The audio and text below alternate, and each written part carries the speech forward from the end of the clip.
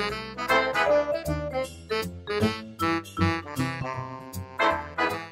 guys, it's some old guy coding again today, and today we're using this nice little thing that we printed out for experimenting with Arduino. And we've got an Arduino Nano here, and this guy is just a little stereo amplifier board that I picked up off of probably eBay. And yeah, I should be having a capacitor in between here and the speaker to limit the DC going through, but I don't. It's okay for now. So the thing I've been playing with is I've been playing with the speaker a little bit. I wanted to see if what it would take to generate noise. We currently usually leave the bathroom fan running for the mother-in-law at night as a kind of background white noise to help mask some of the other noises that may wake her. And I thought, well, maybe we could make a little widget with an Arduino and just make a cheap background white noise thing. And I'll keep experimenting with it. I'm not quite there yet, but I did want to show you a couple of things. So up here on the screen, we have this super simple noise generation sketch. And setup, all we do is we do the random seed thing, and it really doesn't matter what the seed is. So we could have just said 0. It really doesn't matter.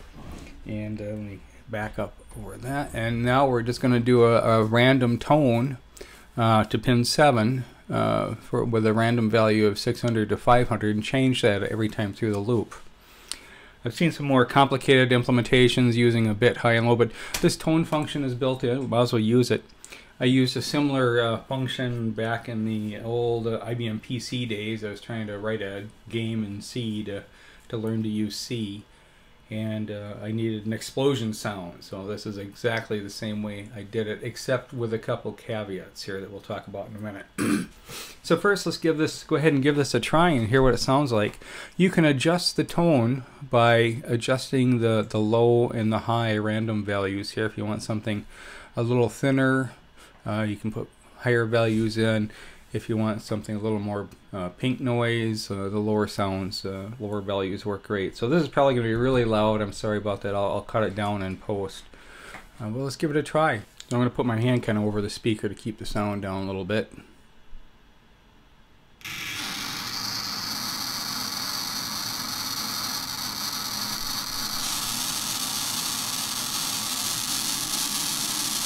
As you can see, that's a nice low noise. If we go 600 to I don't know, 10,000, we'll get a much lighter sounding one. So you can go even higher than that if you'd like, but you get the idea, I'm sure. In the game I was trying to write, this random call, a random statement that's in the code here, took a large percentage of the time. It was really a drag. So what I did instead was I had created an array of values up here, and then at initialization we would load up those vals. Let's see if I can, I'll skip a little of my typing here. 600 of these. I'm just playing around, probably. Oh, let's go 15. So then down here we'll do an I equals 0, I is less than 15, 15 I plus plus, and then we're just going to use one line down here, so we don't need a set of curly braces. So let's go ahead and just grab that guy, and we'll paste it right there and clean up the funny characters, indent that a little bit, and give it a semicolon behind. So this little loop is just going to fill up that array up here of integers with random values between 600 and 1,000. So instead of doing the random in the loop, we're doing it at initialization time. So now we're going to need an indexer. And we'll go ahead and fetch via that index under my vals.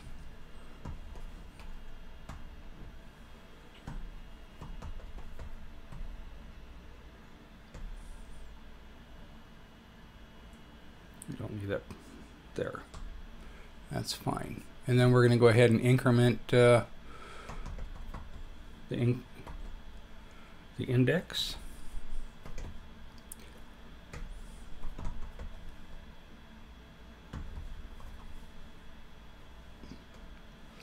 And you should be using defines for all these values, of course. But if it is over 15, then we'll set it back to 0. All right. So now we could run the loops, you know, with the random command down here, and I did some experimentation with that earlier. And if you do it 10,000 times, there's definitely a space, a good space in between there. If you use this indexing key, no, you can't tell. So let's go ahead and give this guy a try, see how bad my coding was here. It's basically the same as last time. It's got a little extra tone in there. I'm not sure where that's coming from.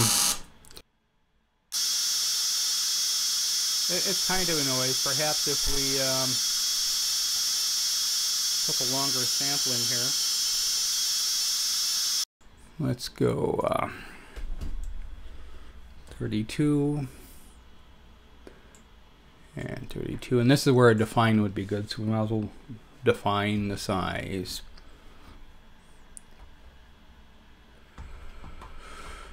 And that should be in capitals. Let's go all the way out to 64.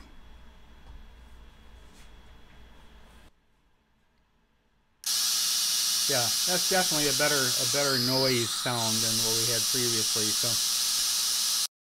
but in any case, that's a technique you could do to preload a series of values into an array to use to generate noise before you get into doing the loop here, and that will speed up the process of going through the loop many times. So I thought you might find that interesting. If you're making noise for a game in Arduino or something, you know, that you could do that sort of thing. I had a couple other files here too. Let's go ahead and load those up.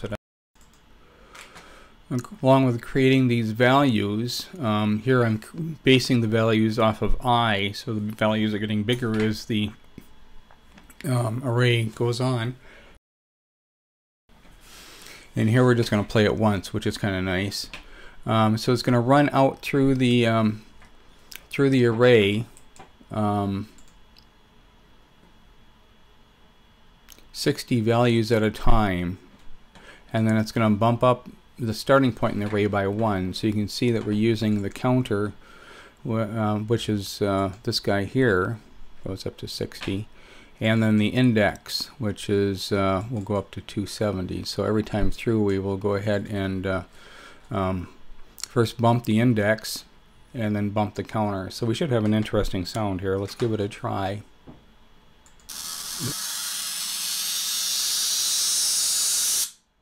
Well, I take it back. That's more of a noise sound, rising noise sound. So you could use that, you know, technique to create noise of something falling or the beginning of an explosion, or so something to play with. Just some ideas. If you got any comments or questions, certainly give me a holler. And as usual, thanks for watching. See you next time.